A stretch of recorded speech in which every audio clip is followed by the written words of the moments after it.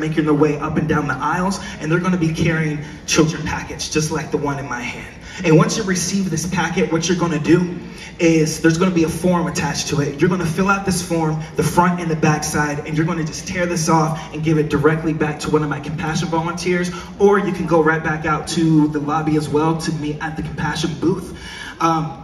If you want to do the digital route, we also have a QR code that's directly here on the front of the packet, the one right here on the front. And if you don't know how to use a QR code by now, we'll pray for you later, right? All right. Yeah. So you're going to scan that QR code, follow all the promptings, show that confirmation to one of the Compassion